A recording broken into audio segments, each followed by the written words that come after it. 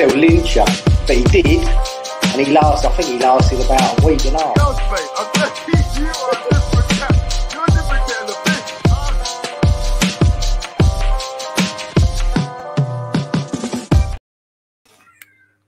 Anton again from the West Ham Network, bringing you some of the West Ham transfer rumours roundup. It's relentless, it's non-stop, it keeps on coming. So let's get straight into it.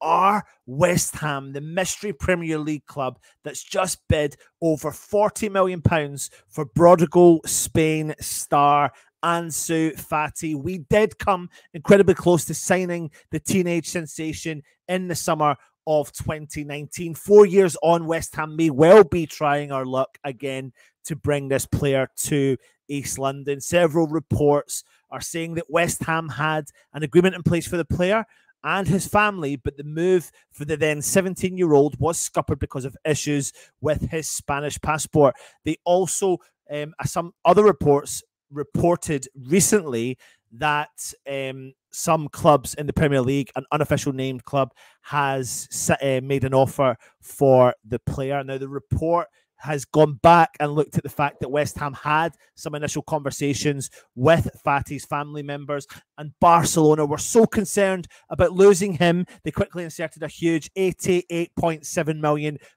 release clause into his arranged 3-year contract with an additional 2-year option. Now, he remained at the Camp Nou, though he was hailed a natural hire to Lionel Messi. But after a promising start, things have not quite worked out that way. And earlier in the summer, it was reported that Barcelona were desperate to sell the star, whose family secretly agreed a deal to come to West Ham. Now, if Fati was to leave Barcelona this summer, they would probably be looking to insert a buyback clause into the deal, but things have been quiet in recent years up until now. And are West Ham that mystery Premier League club that bid the £40+ million for the prodigal son, they call him in Spain, is Fati? Now, if that was to be true, it looks like he is open to leaving Barcelona. What would he bring to West Ham? Well, he's an exciting young player, but it should be noted that there are many other clubs in England potentially interested in bringing him to the club. So do we have enough of a temptation to bring him in now that he saw the taste of European football, Champions League football, or will he be excited about the prospect and the plan of moving forward with West Ham? I don't know. You put it in the comments and you let me know your thoughts on that one. Now, according to other reports, the Nottingham Forest are now battling Wolves to sign Aaron Cresswell as they look to bolster their back line. Now, looking at the situation with Wolves, Julian Lopetegui is looking likely that he will leave the club, and Gary O'Neill could be the replacement for him going in at Wolves. And they've already got Craig Dawson from West Ham earlier in the year. They may be looking to do Friends Reunited. We heard about the news coming out earlier in the summer window that Cresswell was keen to move from the club. He's not been training with the club, and we are looking more likely that he will be heading out the door. Now, Wolves are in financial trouble. We don't really know what's going on with the Wolves situation, but they are definitely sniffing around our fullback in Aaron Cresswell, and we are toying with about a £5 million situation there, fee. Now, he's only got 1 year left on his £50,000 per week contract,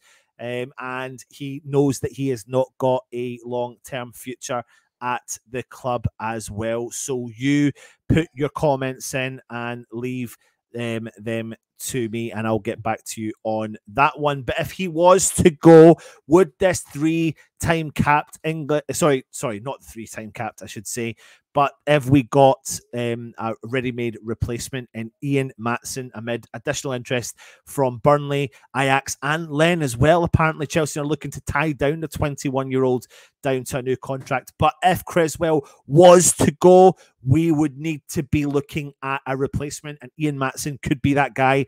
But there is a lot of interest from a lot of other clubs, especially the fact that Chelsea would want to keep a hold of their young star. Put it in the comments. Let me know what your thoughts are on Ian Maatsen as Well, last but not least, this one is all about James Ward-Prowse, JWP. West Ham, I've heard so many times over the coming weeks, it's a take it or leave it deal to Southampton. If you want the player, they want as much money as they possibly can. West Ham have bid what they said they think he is worth, but it looks like we will be determined to try and go and bring in JWP. It looks like there is a 3-horse race for that middle of the park after we bring in Alvarez, with JWP, with Scott McTominay, and with Connor Gallagher. So out of those 3, who do you fancy? But West Ham may finally put the final piece of the jigsaw in there by offering Southampton one final chance to let their star player go and come to West Ham. We are led to believe that James Ward-Prowse wants to move to West Ham. We do know that. That's very clear as mustard. So we will have to see if this deal does turn into anything. But leave your comments in below as well with regards to JWP coming to West Ham. There's your little transfer roundup. There's your short, sharp, sweet, straight to the point. What's going to happen at West Ham? Stay tuned for the West Ham Network. We'll update you as soon as we get any breaking news from the club. Take it easy. And of course, come on, you beautiful irons.